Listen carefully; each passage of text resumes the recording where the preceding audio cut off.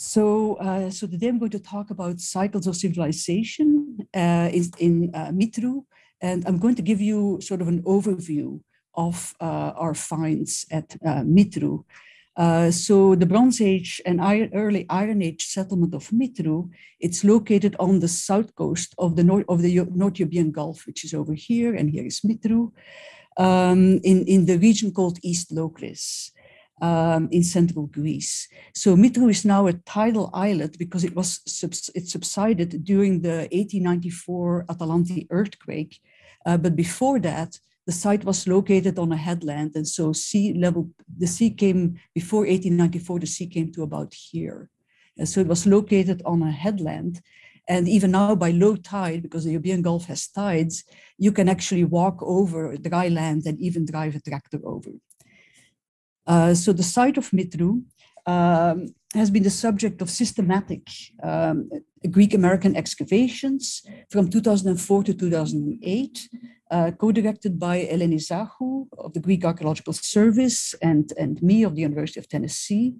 And after Eleni's untimely passing last year, the co-directorship has been taken over by Efi Karantsali, who is the head of the archaeological effort of Phthiotida and Evrytania. So Mitrou is actually a semi-submerged tell site. It's about 3.6 hectares in area, and it had never been excavated before. In 1988 and 89, a team from Cornell University under the direction of John Coleman and Bill Murray carried out an extensive surface survey, and they found Neolithic, Bronze Age, and later pottery, including high-quality pre-palatial pottery from the early Mycenaean pottery. And in the east and west scarps of the islet, they saw many levels of occupation, which you can see over here as well. Actually, I'm going to turn on my laser pointer, which is better. Levels of occupation. And so it was clear that this was a very important site for understanding the Bronze Age in this part of central Greece. And no structures were visible on the surface, as you can see in this aerial photo of 1997. So we decided to first carry out a geophysical survey in order to determine the best locations to excavate. So in 2003 and 2005, Grigoris Tsokas and his team of the University of Thessaloniki carried out an electrical resistivity survey in sort of the northeast part of the island, which is the open part. And then in the parts with the olive groves, they carried out a differential magnetometry survey. And these indicated that there were large building complexes buried below the surface. And so this is where we put our main excavation sectors in the northwest and in the northeast. I want to point out, now that we have this picture up, that the complex we found here, which we call Building D, may have extended all the way here over a large part of the northeast area. We actually put a small trench over here, as you can see, and these walls date to late Helladic 2B, so late pre-palatial. Right. So this will play a role later. So we also excavated some outlying trenches, and then we also documented. In all, we actually excavated only about 2.2% of the surface of the island. And so, in order to get a better understanding of the island, we also documented the east and the western sea scarps of the island, where many levels are visible. And each of these scarps are about 35 meters long. And we did sort of drew them and then did stratigraphic excavations. And we also carried out an intensive surface survey of about 25% of the island. So our results show that Mitrou has traces of Neolithic occupation, mostly from the late and final Neolithic, and then a long, seemingly uninterrupted stratigraphic sequence with about 65 levels at present counting. And they range from early Helladic 2B, as you can see in this section of a trench at the East Sea Scarp, from early Helladic 2B to the late Proto-Geometric, which is, there was a grave somewhere over here. So they go from the occupation goes from around 2500, 2400 to 900 BC. And so having this long sequence has been very useful for developing a long pottery chronology for East Locris. So this is the first long pottery chronology we have for East Locris. And thus far we have 38 ceramic phases, which you see here. And our sequence has especially been useful for subdividing the Middle Helladic, Late Helladic 1 and Late Helladic 3b. And you can see here many names because, of course, the work that I'm presenting today is the work of the entire team of Mitrou, with many specialists, and also, of course, our excavators as well. And I want to thank them here for their excellent work. So today I'm going to sort of provide an overview of the cycles of civilization as they've been identified at Mitrou. So we have early Helladic 2b, we have evidence for the corridor house civilization, then that collapsed towards the end of early Helladic 2b, and we had Mitrou reverted to a loosely organized rural settlement that we can characterize as trans-egalitarian. This is Jim Wright's term. And then around 1700, 1600, at the beginning of late Helladic 1, we begin the pre-palatial period when Mitrou seems to have been an independent principality with a rising elite. And we have now a hierarchical, more organized town. Then in late Helladic 3 to early, around 1370 BC, we seem to become part of a state-level Mycenaean palatial society, maybe first Orchomenos and then Thebes. Then when the palaces collapse around 1200, we have a post-palatial period when Mitrou again seems to have been sort of an independent, maybe a principality. There's evidence for an elite building.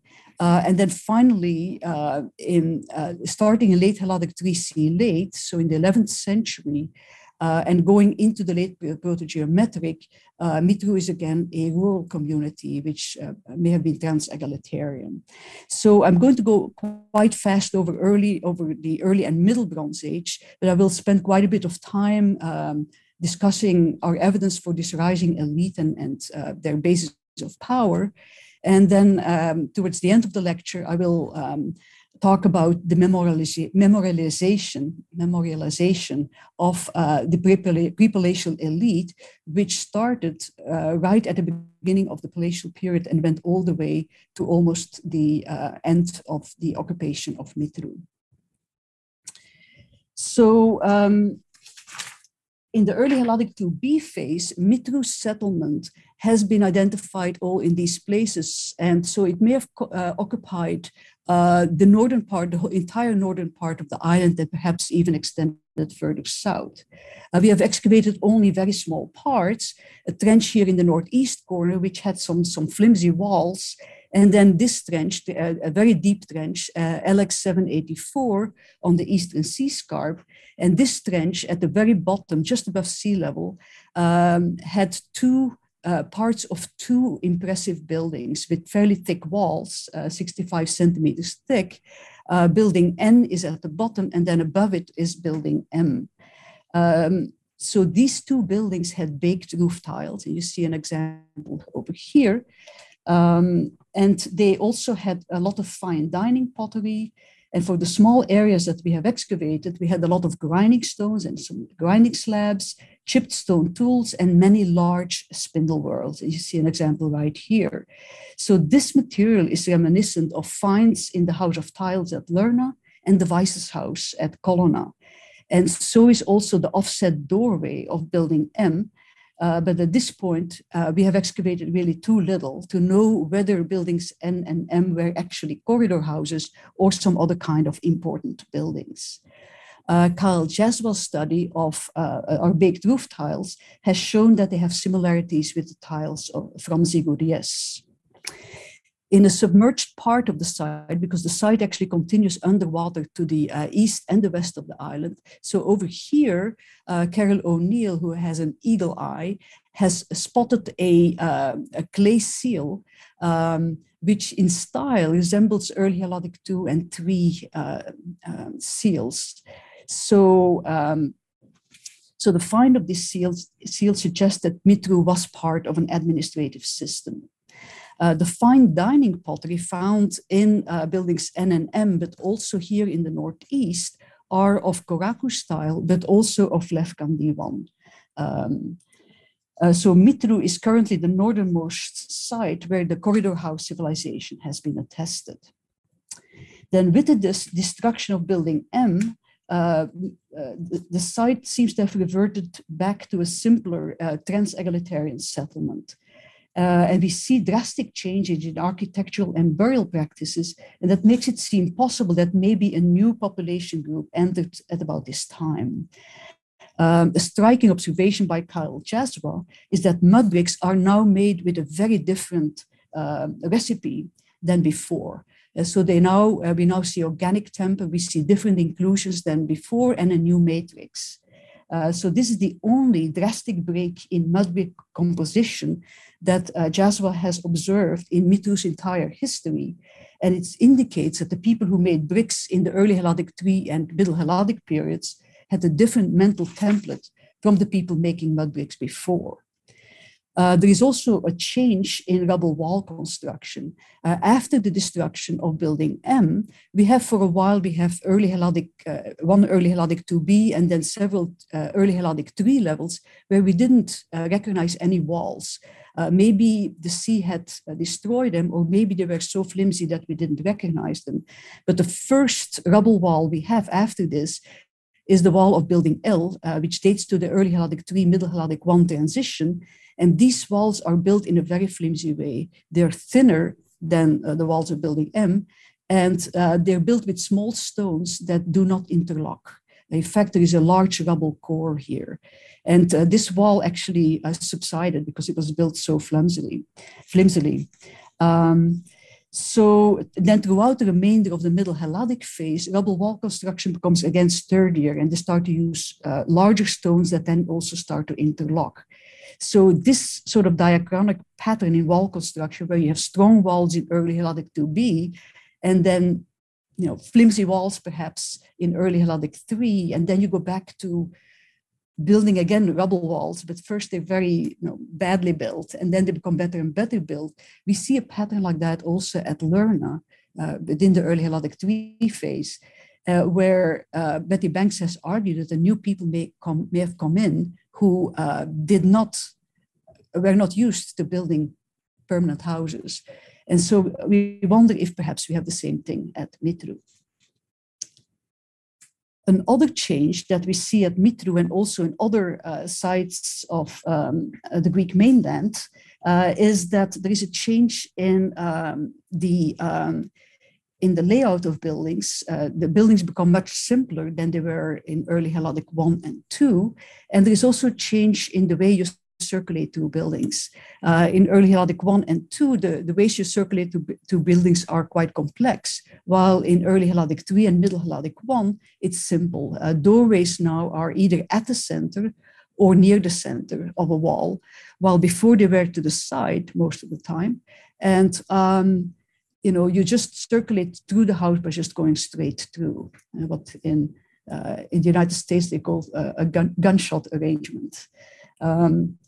So that's also a change, but I think it's a major change in how you experience a building.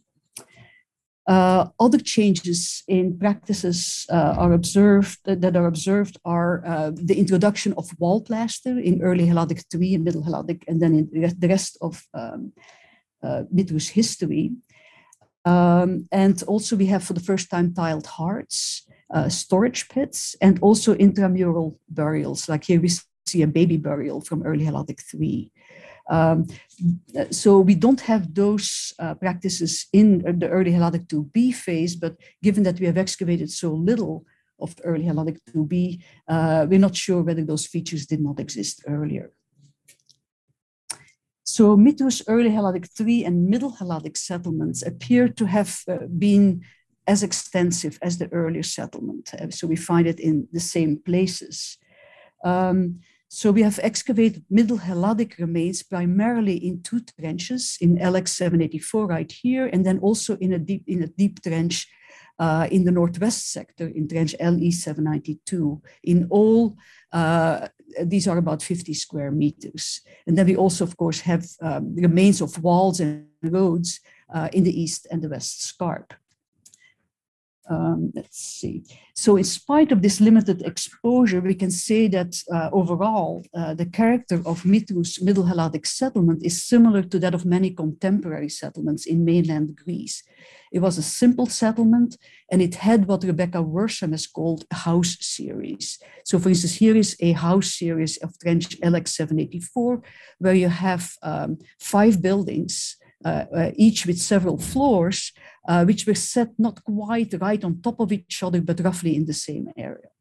And we also have house series over here in this trench as well.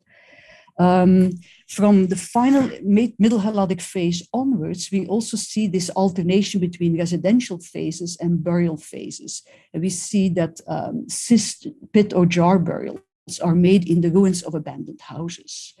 And this continued into the late Helladic I phase. Middle Helladic roads were narrow, and they were made of clay, which was reinforced with cobbles and gravel and trash, lots of big animal bones as well, and pottery. Micromorphological analysis of the buildings has shown that the floors has shown that they were frequently repaired and patched, as they had been in the early Helladic III and early Helladic IIb phases. And Takis Karkanas, who carried out this analysis, said that this kind of practice resembles what he has seen in the Near East at tell sites.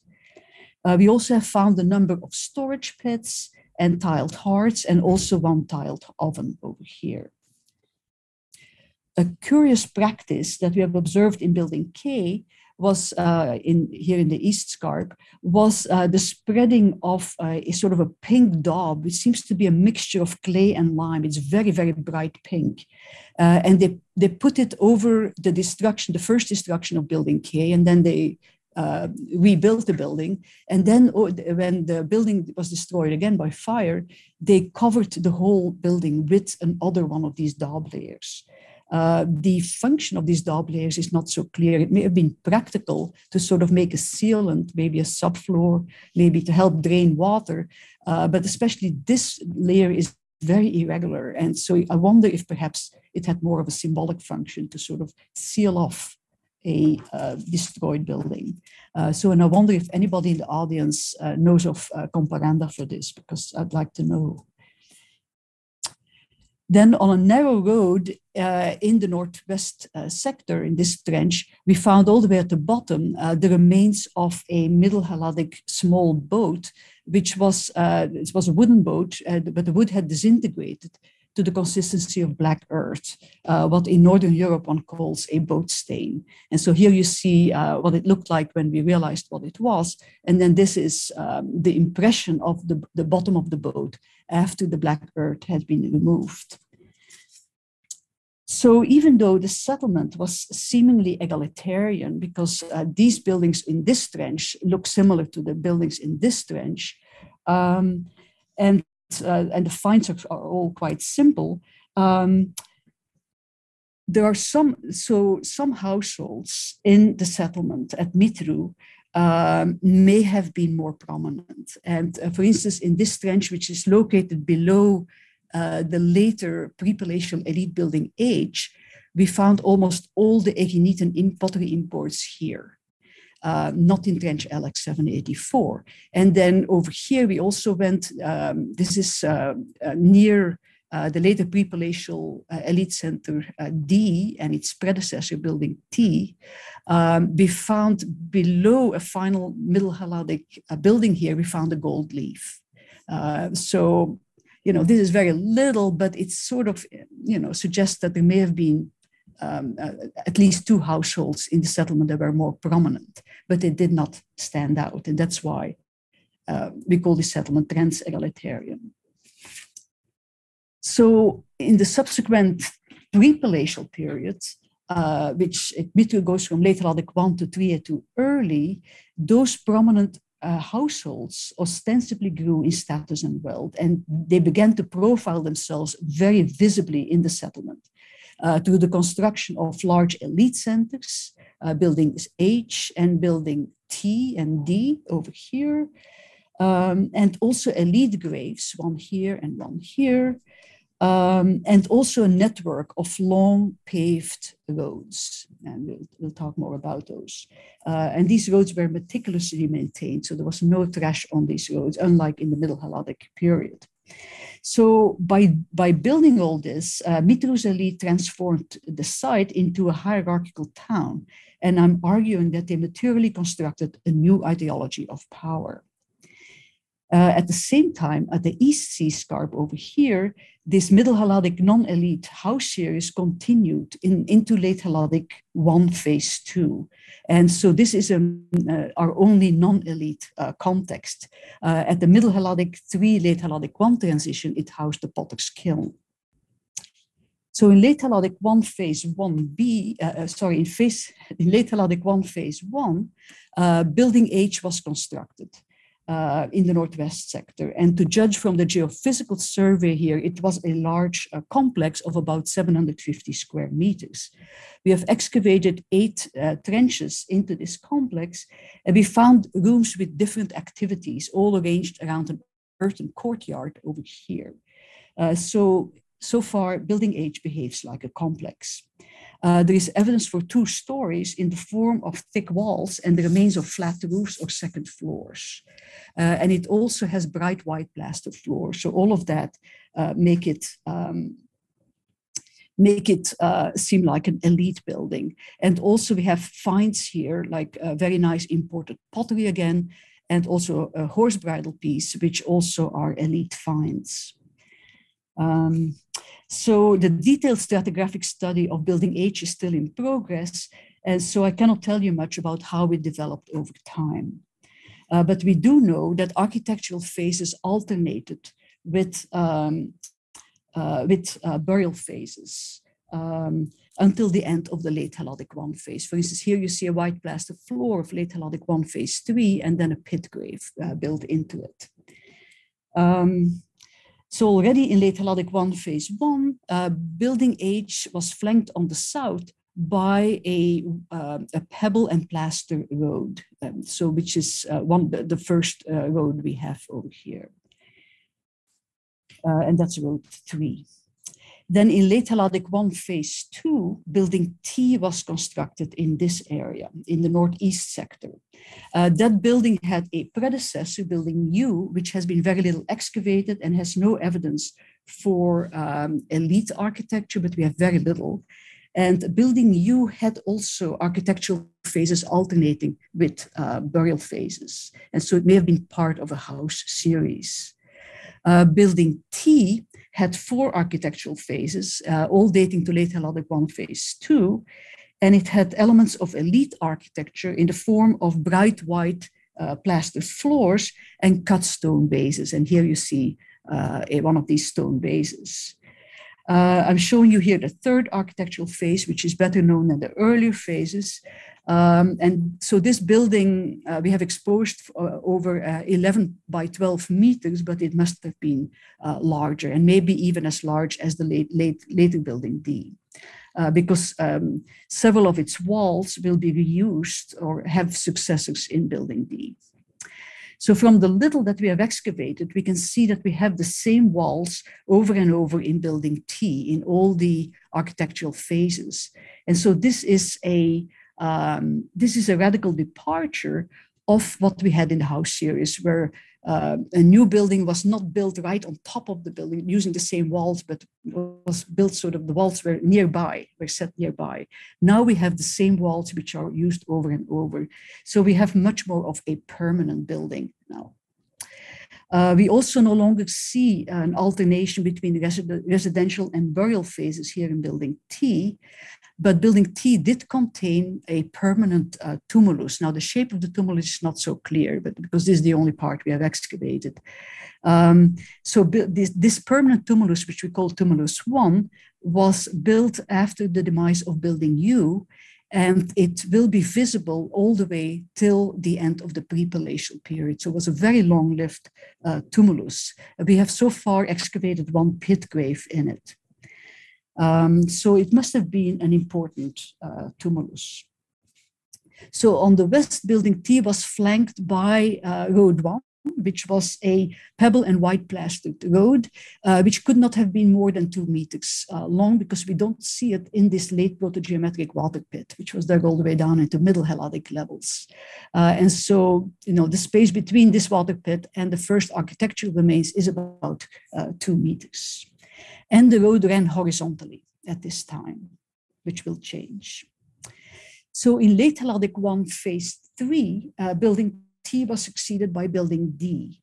And so this building or complex has been excavated partially over an area of 16 by 17 meters, but it may have been much larger to judge by the geophysical survey.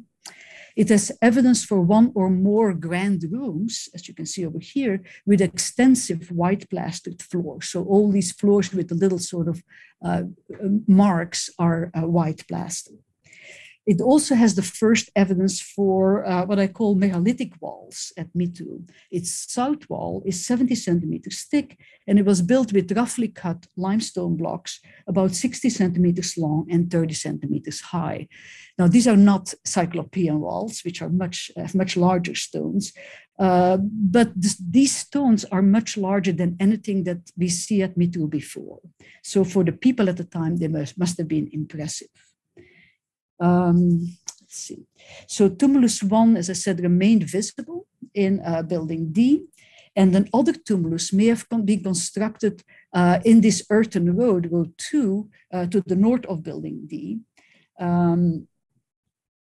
Right. And so now road 1 seems to have been up to 3 meters wide, because now it is sloping up, as we can see over here in this sounding. We see it only in a sounding, but we also see it now in the water pit over here. So road 1 went from here to at least here, but it's disturbed here, so it may have gone all the way till here, which is about 3 meters. So the slope to the north is very interesting because, on the other side of the road, we have another building, building W, which may have been an elite building, but we have too little excavated to be sure at this point. So the slope up to the north is very interesting because the geophysical survey suggests that road 1 continued all the way for about 80 meters in a straight line. Giuliana Bianco has drawn it over here. This is what we excavated, where it would have ended here at this burial plot with Elite Tomb 51. And so the ground level slopes up. This area is at about 10 meters above sea level, and here we're at about 4 meters above sea level. So it sloped up to the northeast.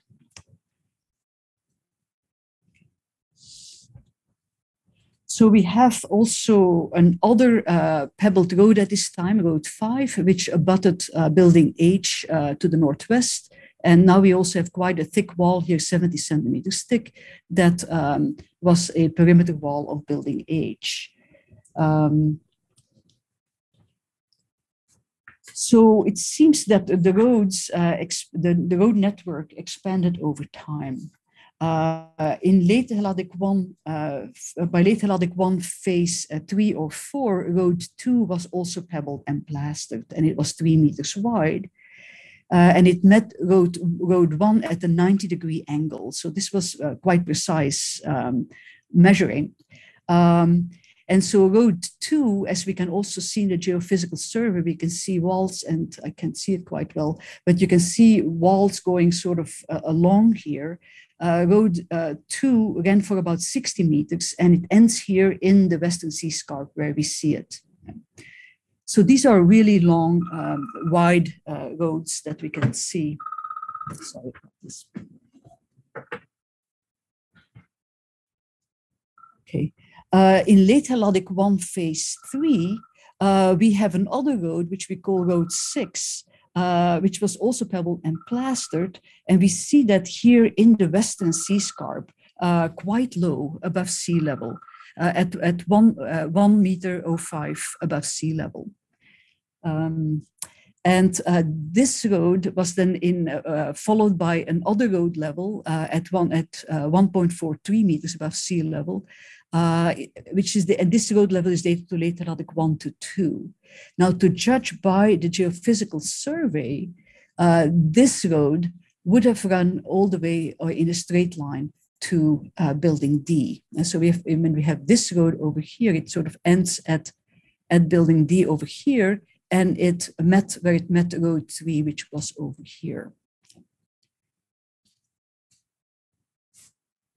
So I also want to draw your attention to this coloring here of the Western Sea Scarp.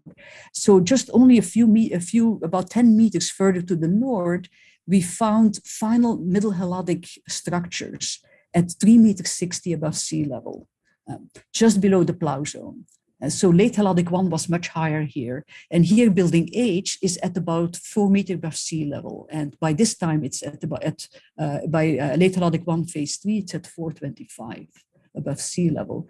So right here, where late Helladic 1 is at 1 meter above sea level. So this means that there must have been some sort of bluff over here.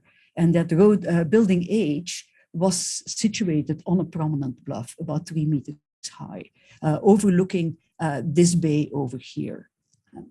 Nowadays, it's just sort of a continuous slope, but at that time, it was the difference in elevation was much more dramatic. So this attention to the Western Bay with a road that runs here and building H overlooking it makes me wonder if this was not the site of the harbor of Mitrou. Because on the other side, we have a lot of submerged reefs and so on. Over here, it is just free sailing. So this would have been an ideal place to have the harbor. Of course, sea level would have been lower, maybe 6, 7, maybe even 10 meters lower than it is now. We also found 2 elite graves. A very large cyst grave, tomb 51, was found in the northeast corner of the islet. It was largely robbed, but it can be dated by its stratigraphic position to late Helladic 1 phase 1 or final middle Helladic. And it may have been covered by a tumulus, to judge by the fact that other ordinary-sized cyst graves are packed all around it. And these cyst graves date to late Helladic 1, phase 1 and 2. So I think the large cyst grave may have been of about the same period. But unfortunately, these graves are located just below the plow zone, so we could not ascertain that there was actually a tumulus covering it. If there was a tumulus covering it, it would make this grave plot really nicely visible from the sea and also from other places on the mainland as well. Let's see.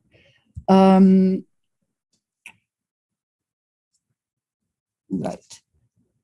So it was this elite plot that was connected with building D via road 1, probably from late Helladic 1 phase 3 onwards. Then in late Helladic 1 phase 3 or 4, a much larger grave, which was a built chamber tomb, we call tomb 73, was constructed inside the northwest corner of the complex of building D. So it was an L-shaped built chamber tomb, and you can see here a beautiful isometric reconstruction drawing by Giuliana Bianco. It's a little hard to see here, but here is a tomb chamber and the dromos over here before we excavated it. So it was surrounded by a funerary enclosure, which is stands out very much, which is 13.25 by 8.5 meters in area. Soil micromorphological research has shown that most or all of this funerary complex was roofed.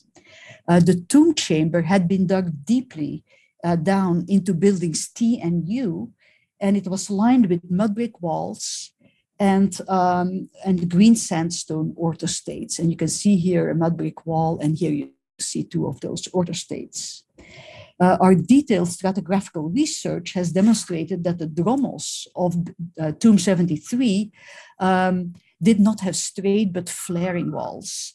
And it projected much further into the road than previously thought. Sorry, I'm going to put my phone away.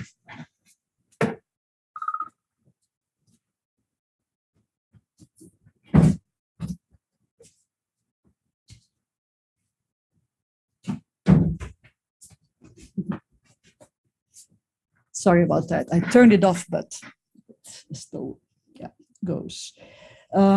So it projected much further, about 2 meters. So it took up about half of the road over here, and over here the road may have been about 4 meters wide. So it really intruded up on road 1.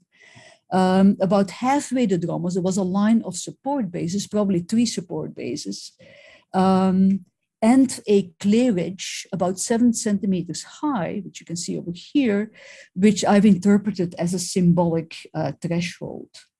And so this Drommel sloped down from the road into the tomb. South of the main tomb chamber, which is over here, there was a small chamber, which at a later stage was also used for burials. There's evidence for 2 staircases, 2 short staircases in this room and in the Drommels, which then give access to the area of the enclosure. Let's see. So all these passageways are only about 60 centimeters wide, which suggests to me that access to these areas was restricted, presumably to intimates and servants. In contrast, a very wide doorway, 1.70 meters wide, gave access to the funerary enclosure from road 2, which now was pebbled and plastered. This doorway led into, there were probably 2 steps here, they led into a really nice appointed room, and there was a second room over here with bright white plaster floors and a large D-shaped hearth. And there was a linear disturbance over here in the white plaster, which may have been a partition wall. And to the south of it was a built stone platform, which was at least 1.65 meters long by 1.20 meters wide. We have found too little in those rooms to determine their function, but because we have this really wide doorway, 1.70 meters wide, and nice white floors, big hearth, that all suggests that these rooms hosted gatherings by groups of elite people in relation to funerary rituals.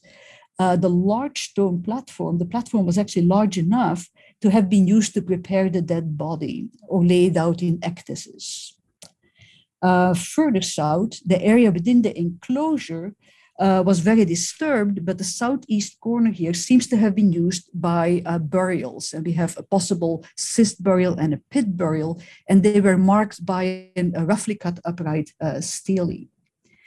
The area east of this funerary enclosure was entered from road 2 by another wide doorway. And there was a large space over here, and then south of it, there were 2 small rooms and another set of rooms over here where we found hearts. This small room alone had 2 hearts, pebble hearts, and then this one had another one. So because there are so many hearts here, this seems to have been a kitchen area, and perhaps it served these elite commensal gatherings over here inside a funerary enclosure, because the pottery assemblage over here included vases with a ritual character, and this is a study that's still in progress by Salvatore Vitale. So then after a fire destruction of this complex and also Building H in the late Helladic 2B phase, Building D and Tomb 73 were rebuilt, but with some modifications. The tomb chamber was expanded to the south and was paved with white plaster. The southern part of the chamber was still separated from the rest by an arrangement of stone slabs that may have carried columns or pillars in some sort of rough pier and door arrangement. There is no evidence for doorways, but these openings seem to have been blocked by stones after each burial. And we found a bunch of stones over here and over here. So these added a touch of monumentality to the tomb. The Drommels was now shorter. They may have thought that this very long Drommels was really not a good idea. So the Drommels is shorter and it's narrower and a little less flaring than the previous one. And like its predecessor, it had a low clay ridge, which now is 20 centimeters high, across its width, which may have formed a symbolic threshold. South of the tomb chamber, tumulus 1 was still visible, but it was no longer accessible from the chamber. In the previous phase, I should. In the previous phase, there was actually a doorway here. I forgot to point that out. So the stone stele now to the southeast was covered by loose earth, which presumably was a tumulus, but it was very disturbed. So it was hard to tell. The area to the north may now also have been used for burials, but it was very disturbed again. But here we found 15 human bones. Further north, the meeting room for these elite rituals, presumably, was now closed off and turned into sort of a simple room. And so the elite gatherings now may have taken place over here, which now has, this area now has nice white plaster floors and would have been accessible from the dromos. The corners of the funerary enclosure were marked with roughly cut stele, which we have found at 3 corners, and probably we have it over here as well, but this was very disturbed because this corner would have been a major corner since people would have come on Road 1. This would have been the first corner they saw as they approached the funerary enclosure. And so there probably was a stele as well. So east of the funerary enclosure, the small rooms were replaced by one large room, which again had 2 hearts, 2 large hearts, which were, and we have now cooking pottery and again ritual drinking pottery. So this again suggests that this room was not just a simple kitchen, but also an area for preparing rituals. And the large size of the kitchen and the hearts suggests that they served larger commensal gatherings than before. West of building D, building W was succeeded by building F, which clearly had an elite character. Of its initial construction phase, we only have identified a few parts, but later in late Helladic 2B or in Trier 1, the eastern wall of the facade wall of building F was extended further south, and now we have a staircase over here and a wide doorway, 1.60 meters wide. And this staircase here has a return, meaning that building F had at least 2 floors. The return may have gone to even a 3rd floor, or perhaps more likely a roof, a flat roof. So the eastern leg of the staircase was shorter than the western leg, which tells us that the upper floor had taller ceilings and was grander than the first floor. To the north of the staircase, there was a kitchen area. And we found 4 cooking pots here. And here in the Sotoscala, so below this staircase over here, the staircase went up like this and then had to return like that. So in the Sotoscala area, we have, it seems to have been used as a pantry for food and pottery. In all, we found 19 restorable vases in this entire area over here. So foods prepared here may have been carried to the grander 2nd floor, and ritual activities may have taken place over here, as is suggested by the find over here of pottery with ritual character, like these. We have this stemmed cup over here. Probably this is probably not the right word, with a loop handle. So these vases with loop handles. The unusually wide doorway of building F was exactly centered on the dromos, as you can see over here. So it seems likely that building F was closely connected to building D, and its ritual gatherings may have been related again to Tomb 73. So the finds from the elite centers and from Tomb 73 testify to the wealth and the warlike character of Mitrou's pre-palatial leaders, and it is clear that they distanced themselves from the rest of their population by flaunting their richer lifestyle. So I've called them the beginning of a networked elite. So one of the ways they set themselves apart was through their transportation. They appear to have used horse-drawn chariots, as is demonstrated by the find of this horse bridle piece made of deer antler in building H in a late Helladic 1 phase 4 destruction level. They also must have worn purple or purple trimmed clothes, as is indicated by the presence of many crushed murex shells in and around the courtyard of building H. And so this is indicative of purple dye production. And we also found a lot of ceramic spools, which suggest that, you know, the purple may have been used to dye wool, wool thread, which then could have been used to embroider or decorate clothing. They also wore imported jewelry, including gold and amber. And you see here part of an amber bead. They used imported pottery, bronze and electrum vessels, and they enjoyed elite cuisine, as is indicated by the find of special cooking pottery. And presumably an elite woman was buried with a faience spindle whorl in building in Tomb 73.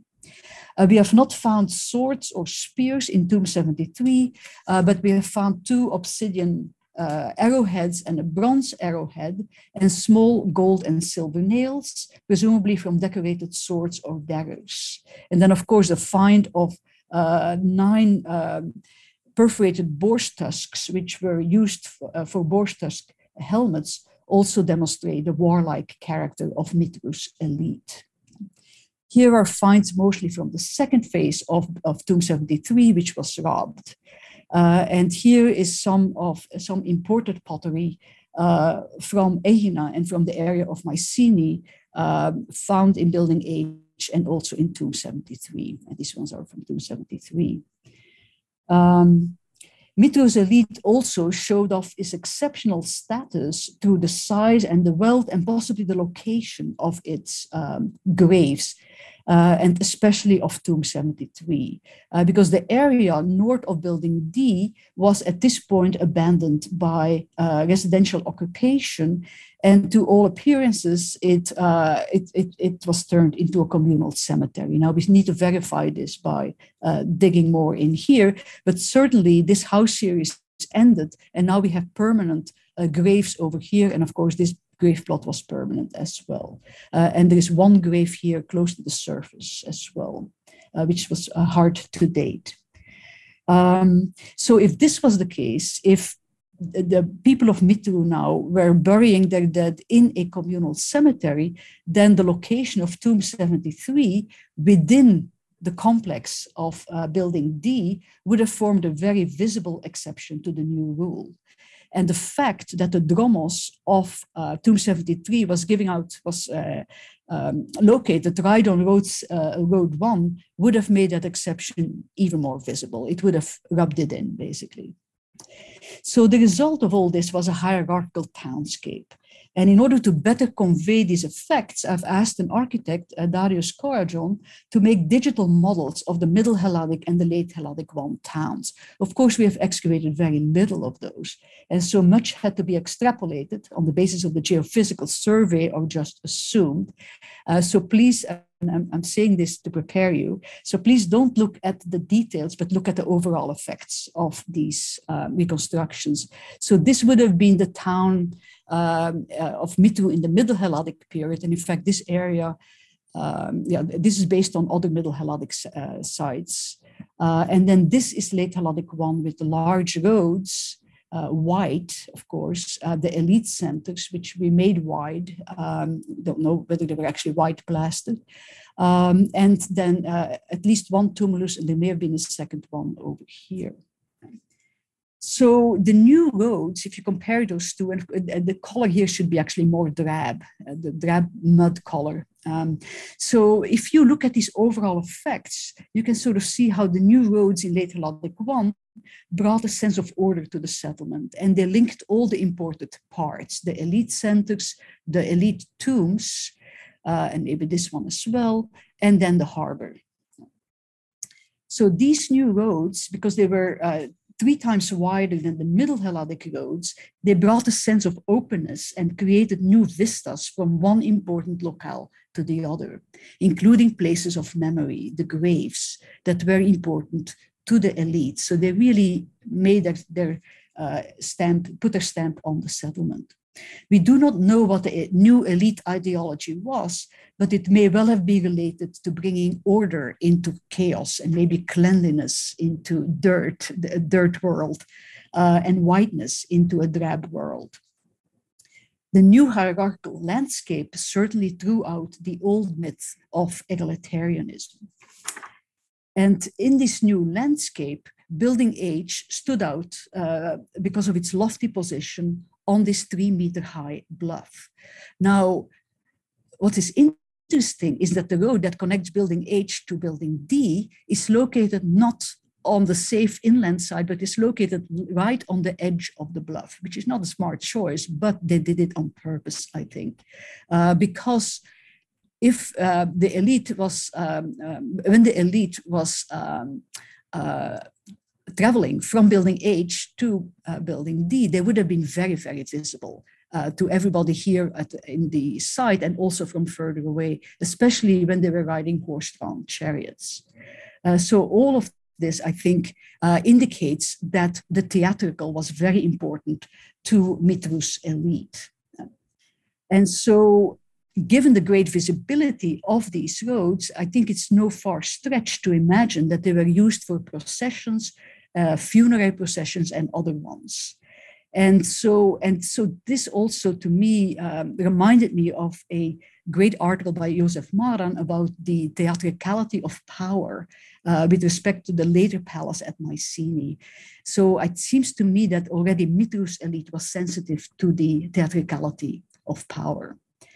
And so these public rituals, processions, and other performances would have also have enhanced the social significance of Mitrou's new townscape and would have imbued it with new memories. So this new townscape, I think, would have created a new world for Mitrou's inhabitants, but it was also a townscape of social inequality and of restrictions, social restrictions, because the northern side the northern part of the site was now occupied with elite buildings, presumably with restricted access to commoners, but also the white plastered roads may have been restricted to the elites, because micromorphological analysis of roads 1 and 2 have shown that the plaster surfaces were very little used. And these roads are reminiscent of the later palatial period long roads at Dimini, which are lined with walls and which were accessible only from Megara Alpha and Beta over here. So only accessible to the elite. So if this were the case also at Mitrou, then the impact of the new townscape would have been profound, because by forcing elites and non-elites to engage with its restrictions and codifications on a daily basis, this built landscape would have contributed to the internalization of social inequality and social roles by both elites and non-elites. Now, these long roads with restricted access may belong to the vocabulary of power typical of this area of Greece, because there is also another side, Kalapodi Kastri Souvalas, which is about 20 kilometers west of Mitrou, which has them as well.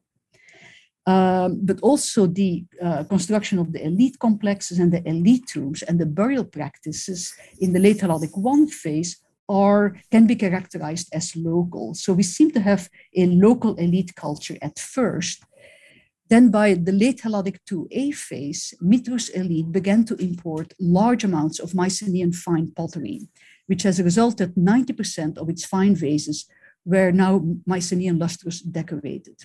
So this openness to things Mycenaean appears to have led to the Mycenaeanization of Mitrou's elite beginning in the late Helladic IIb phase. Now they were buried with the entire package of Mycenaean-type grave goods. And by the late Helladic IIIa-II phase, they also conducted Mycenaean-type rituals in Building F. So this Mycenaeanization, I think, was voluntary and not imposed from the outside because of the continued use of the elite complexes and of Tomb 73.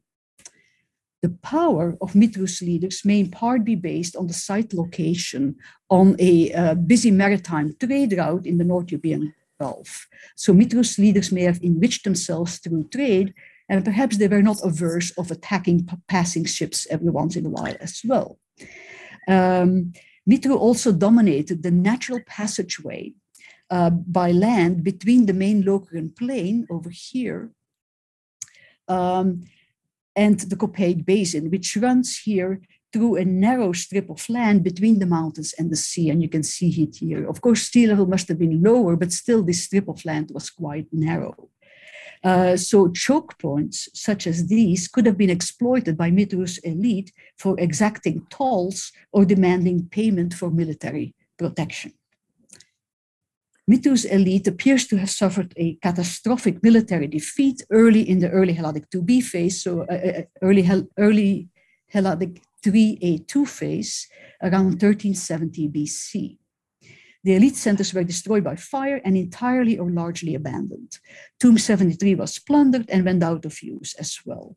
The settlement was not abandoned because we have found high quality late Helladic 3A2 and 3B pottery in many areas, but the center of power must have moved elsewhere at the site. So all these changes have been interpreted by me as signs that the site was taken over by an outside palatial power, most likely neighboring Orchomenos. Our recent stratigraphic research, and I want to thank especially Giuliana Bianco here, who has worked with me on this detailed stratigraphic analysis. So this research has shown that it was after this destruction and not before that the funerary complex of Tomb 73 was filled with a tumulus. In fact, there were two episodes of tumulus construction. First, the destruction debris in the dromos and in the southern part of the tomb chamber was shaped into a mound, and this was covered by a thick layer of hard red-brown clay, and it varied between 5 and 35 centimeters in thickness. We have identified some patches of this clay, but it must have been everywhere. And you can see a layer of this tumulus right here, and you can see it right here as well. So the reddish clay was not found in the northern part. In fact, the northern part must have been open at this time. It was roofed, but it was not filled in. So it was cleared and roofed, and bones and grave goods must have been gathered in here. North of Building D, a new tumulus was put in, tumulus 2, and it was also covered by this red-brown clay layer. And we find the red-brown clay layer also over tumulus 1, and below it, we found actually the destruction debris from the tomb. So tumulus 1 must have gotten a new layer of clay now, and also the burials over here seem to have gotten red-brown clay layers. So the similarity of all these layers suggested they were all of the same date, and they were perhaps meant to seal off desecrated grave areas. After this, the burn destruction of the entire funerary complex was made into an earthen tumulus, a low earthen tumulus, of which some traces remain here in the north. You can see it over here. On top of the edges of this tumulus, they put lines of rubble right here. So what we thought was a thick wall was in fact, the wall is only up to here. So the interior of it is actually rubble set on top of the tumulus. Right. So the entire tomb complex of Tomb 73 was now turned into a funerary monument. So it was no longer used as a grave, but it became a funerary monument to the dead pre-palatial leaders who had been buried here. Already in the late Helladic 3A2 early phase, we see a frequent relaying of pebbled and white plaster surfaces of Road 1, and you can see them over here. So we have actually 3 surfaces already in late Helladic 3A2 early, and then several more in late Helladic 3A2 middle and late. So I've estimated that they laid a new surface about every 3 or 4 years. Then from, so these roads also saw very little use. And then in late Helladic 3B1 to 3B1 early to 3B2 early, we have absolutely no activity in the road. We also have no building activity elsewhere at Mitrou, where we have excavated. So, but we still have pottery from that period. So what I have proposed is that perhaps a large part of the population, the people who were doing this road laying, were not here. So the site was still occupied, but a large part of the population may have been moved elsewhere. And this is exactly the time when the Copaic Basin was drained further south. And the Copaic Basin is only about 15, 20 kilometers to the south. So perhaps,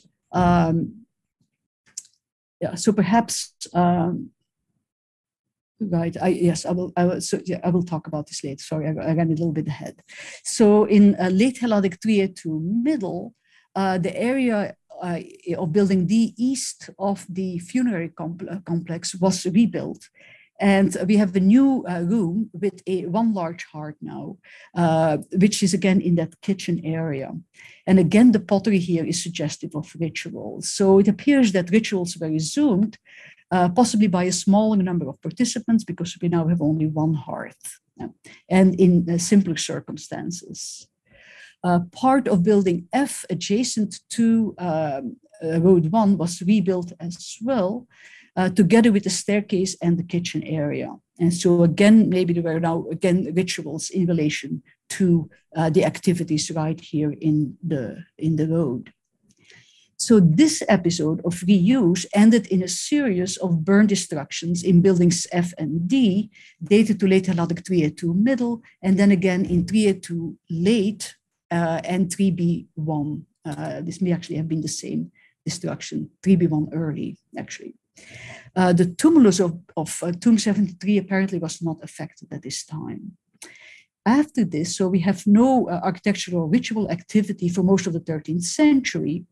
And so this hiatus I find is very curious, and I've suggested that during this time, a large part of Mitrou's population may have been moved here by Orchomenos for the draining of parts of the Copaic Basin and the working of the land, and maybe also to serve in the army. Of course, it's also possible that the focus of activities at Mitrou now took place in an unexcavated area of the site, but still, why did they stop laying these surfaces off Road 1? Then in late Helladic 3B2 late, it seems that people came back, and Road 1 again receives its pebble and plaster surface, the last one, and we have a monumental facade built here, which was later destroyed, and this facade was built in stone. We have a large destruction dump here near the southern boundary of our excavation area, which included an assemblage of high-quality late Helladic 3B2 late pottery with Theban characteristics. And this indicates that there was an elite building nearby. We also found several fragments of roof tiles. Salvatore Vitale, on the basis of this, has proposed that Mitrou may now have belonged to the area of Thebes, because glass was destroyed by this time, and presumably Orchomenos, but Thebes was the palace at Thebes was still going. So the late Helladic 3B2 late phase ended in another episode of burn destruction, and Tomb 73 and its complex were ransacked again, and the monumental facade was destroyed, and you see it lying over here. Sometime in the late Helladic 3C early phase, the destruction debris in the dromos and the southern part of the tomb chamber was leveled out, and a hard cement clay floor, there were actually two clay floors, were laid over it. The northern part must have been a separate chamber because it remained, it was roofed and it remained unfilled. On the grey floor, we found many cobbles and also animal bones and some pottery. And the animal bones are mostly deer bones and mostly the extremities of the bones. And I thank Paul Halstead for identifying those. So this suggests that special meals were held over here. Then on top of these grey floors, we have 5 more floors, clay floors, all dating to late Helladic 3C middle. So we have one grey floor, then we have also, we have a blue, and we color-coded them to make it more clear, a blue, purple, orange, then yellow, and green. And you can, in the earliest phases, so all these floors belonged to roofed structures. This is what micromorphological analysis has shown. And we have in the first phases, we have rather flimsy walls, mud brick walls, but over time, this structure, so this was a roofed structure, it gets stronger walls and it becomes larger. And so it seems like over time, they take more and more away from the tumulus.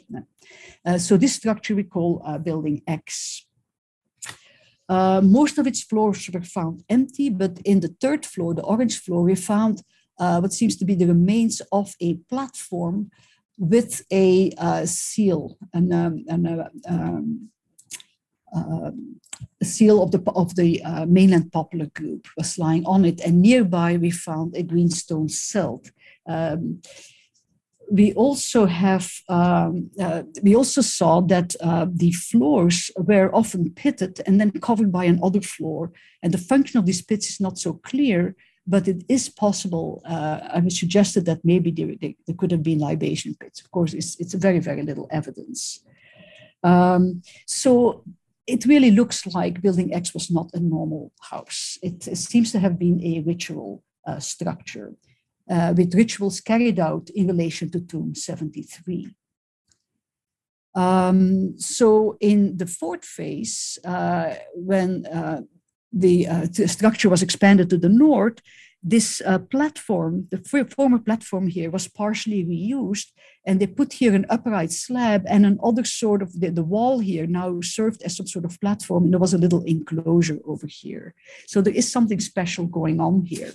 And then in the fifth phase, they put a stone platform over here in the northwest area, which seemed to have been sort of a northwest chamber at the time. And also I want to remark that when we have floors here over the north tomb chamber, they're made out of white plaster as well. So there seem to be, rituals carried out in Building X, which are focused on the tomb and especially on the north tomb chamber. On top of Building X, a new structure was built, which we call Building B, and it's reused in part the funerary enclosure. You can see it over here and over here. So it has now, again, rubble wall sockles, and it dates still to late Helladic 3C middle. Building B reused the northern entrance over here, and it also reused several interior walls of Building X, so it was to all appearances its successor. It was more grandly built with new stone walls and white plaster floors in most areas.